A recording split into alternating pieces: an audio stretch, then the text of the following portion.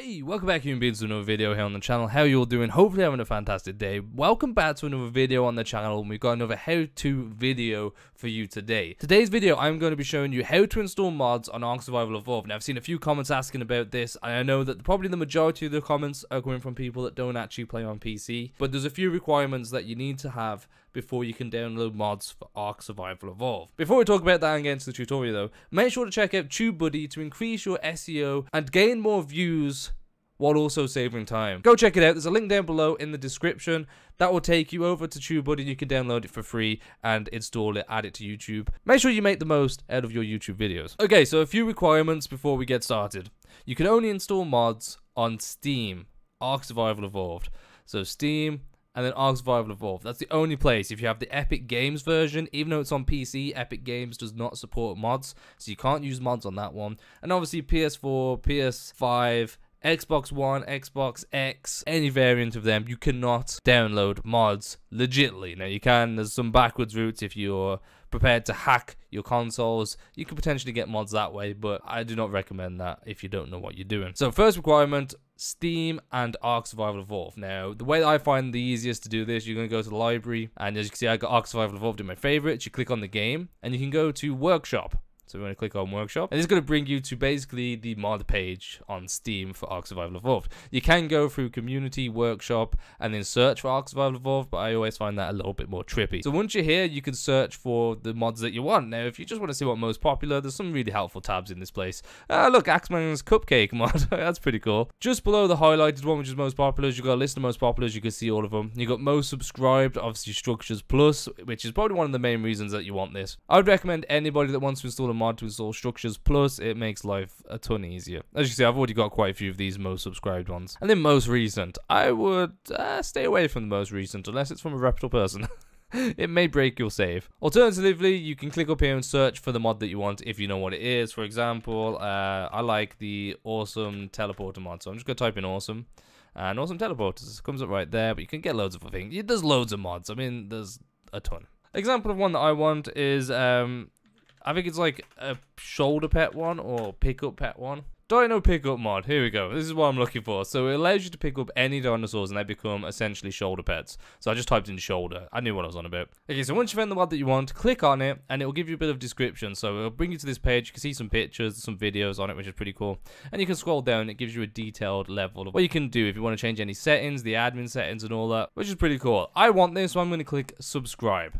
This item has been added to your subscriptions. Some games will require you to relaunch them before it will be downloaded. So we haven't opened it, so that's not an issue for us. So as you can see, it will start to download in the background. You can also go down to downloads to have a look at progress. Okay, so as you can see, it downloaded. Here it is. It just went through really quickly. Ark Survival Evolved workshop content, and it was only like 116 kilobytes, which is not bad. Trust me, your mods folder is going to be bigger than the game at one point. So we're going to go back to the game, and we're just going to launch it. Okay, so once you're booted up Ark and you're in, now depending on which way you go now, so if this is for single player, you can go into single player options, you pick the map that you want, and as you can see, you've got active mods and available mods. You're going to scroll down and find the mod that you just installed. Dino Pickup mod is the one. Going to drag that into there, we're going to load up there, and we're going to play single player. Once you come into the game, you'll see that your mods are available if they add engrams. For example, I've installed Safe Waters. I've done a review on it recently.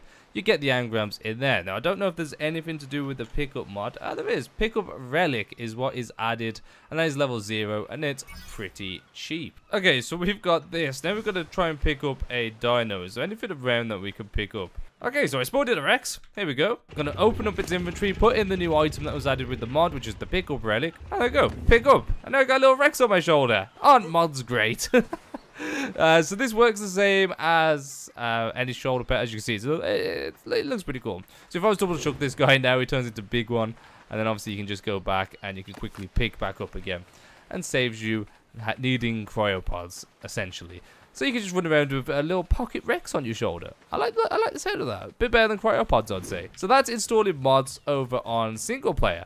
What about if you want to do that on a server? Well, I'm going to use 3 of the most common ways that you can start a server, 2 web hosted ones and one that you host yourself on a machine, and we're just going to go through that for you right now. Okay, so the first one I'm going to show you is actually on my laptop, and that is the Ark ServerManager. Now you run this off your laptop or machine, so if you have a dedicated machine in the house, like an old desktop or whatever, you can host your servers off there. And as you can see, I used to host a lot of my servers like this up until I recently started to allow people to join when I started paying for hosted servers. I've even got Axeman's Primal Fear server on this one because I downloaded all the files and all the mods so I could continue my series after we finished it. So I mean, crazy that. Well, I thank him a lot for helping there, but that's like, it's like 100 gig just there.